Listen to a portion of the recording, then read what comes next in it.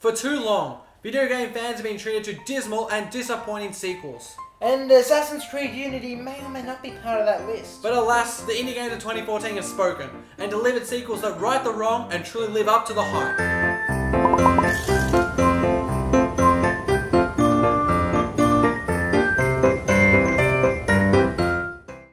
I see the signs and omens.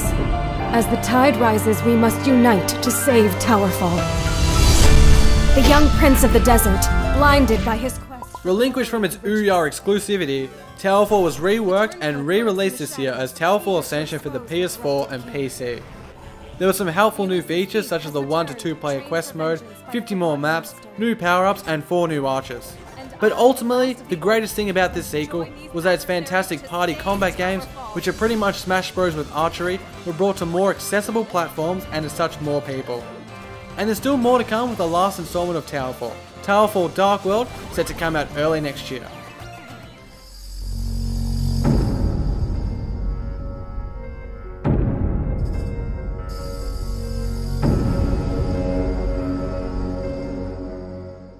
The 2014 release of Book 1 Reborn marked the start of the Dreamfall chapters, and the first entry in the longest journey series in 8 years.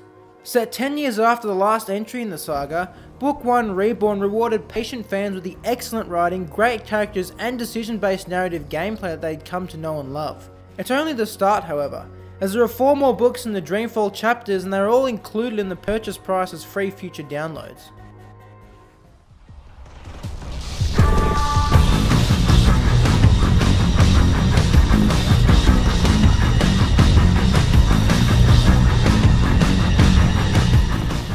Rebirth was our #1 indie game of November, and there isn't much more to say about it than what we did in that video. Rebirth is a grossly addictive roguelike everyone loves remastered. It's that simple.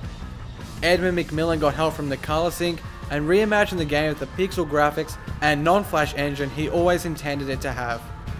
Tears, Who, and Blasphemous 2. Rebirth is Isaac at its best. With the help of indie games, we've righted the wrongs of sequels and come to the end of another day of our 8 days of Christmas. We'll see you guys tomorrow for day 7, in which we'll show you the best multiplayer indie games we played this year. But today, that's right. But the indie games have broken. They have righted this wrong with some sequels that truly meet the expectations.